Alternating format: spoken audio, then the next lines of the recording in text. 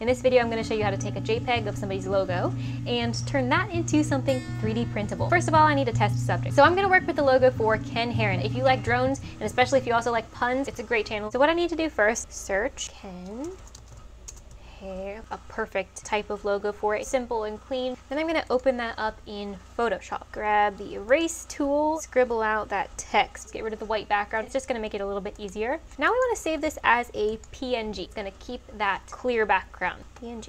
There we go. So now I'm pulling that up in Adobe Illustrator. This is a really old version of both Photoshop and Illustrator. Probably find a free software to do the same thing. With that layer selected, I'm going to go to Object, Live, Trace. We're going to go ahead and just hit Trace and see what happens.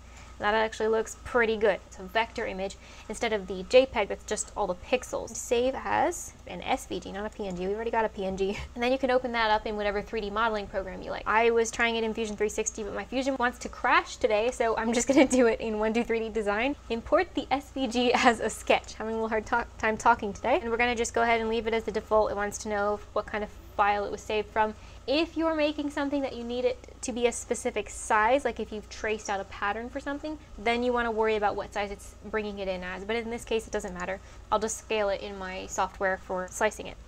So that brings it in looking just like this. We need to be able to extrude this up. Just start drawing in some lines to find out where these areas are that's keeping it from turning into a solid plane. Well, that area is good now, so we just gotta find the rest of the areas. Extrude this up. We now have a 3D model. Export this as an STL. Import that into whatever slicing software you're using. I'm printing it backwards so that I can flip this over and have that nice, shiny, beautiful side that's down on the print bite as my main surface. I forgot to record removing it from the print bed, so this is a dramatic reenactment. Oh, it's so stuck on. Beautiful. How are my acting skills? Let's trim off those strings. Give it a light sanding, just so the paint sticks.